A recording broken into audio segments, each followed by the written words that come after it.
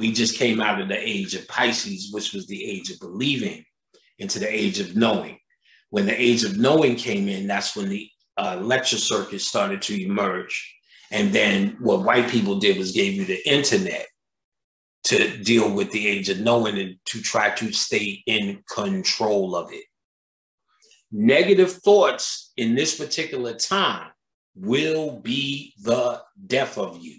That equates with you staying at the base of the mountain. And when Moses, this fictional character, osmosis, because it means to shift. They were making a shift, osmosis. They were making a movement. You were moving out of one age into a next age. That's what that story's about, I'll just say as well.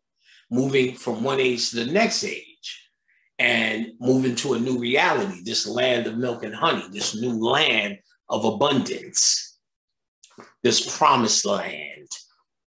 You understand what I'm saying? So this is upon us now. And those who think with that same bullshit, black on black crime, I hate niggas, what the fuck you talking about? This bitch, you know what I'm saying? The love and hip hop mentality, the Wendy Williams attitude. That's why she's being taken out. Those type of things, time out for it. You're going to see this shit, those type of motherfuckers drying up more and more, and a certain amount of piety and honesty emerge. This shift is happening. It's beginning to be time out, more and more time out for the dumb shit, the Meet the Browns and all the rest of that crap. It's time out for it. And they're trying hard to keep that image going.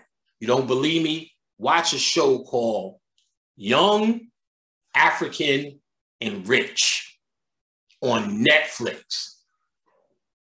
Nigga, y'all won't believe this shit is happening in the goddamn world.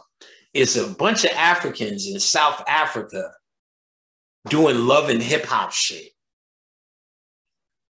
You just got to get high and watch this shit. What the fuck? You're coming for me? What this shit? That shit is mad sus. I'm like, yo, they doing every single thing you seen on goddamn Black Ink and the rest of that stupid human shit that niggas do. With nothing but these motherfuckers got money. Private jets, weird ass names. There's a nigga named Swanky Jerry. Just look at Swanky Jerry. So what they're trying to show and trying to make it a universal stupidity. And I can't really say that it's not. Of Negroes acting in this ignorance. So over here, because you're conscious, and we're going to discuss that too. I don't watch that. I don't deal with it. It's small. It's ignorant. No. You got to study it because it's the state of consciousness that connects you as well. You have to be aware of it because you even need to know or be aware of what you are superseding as you move on in your evolution. You need to be aware of it, not just shut it down. That's stupid. Because to somebody else, what you're doing is stupid. It's all about perspective. So you're here to study as a scientist. You're here to see what the psyche actually can become.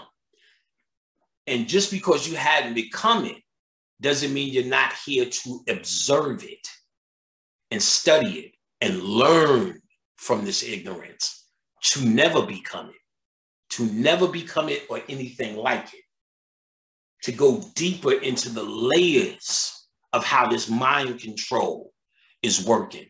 Because to understand how mind control works is to understand how the mind works. And your point here is to understand how the mind works, because the mind is all. Therefore, the multiverse is in the mind because the universe is mental. So if it's a multiverse and the universe is mental, where does the multiverse exist? Mentally.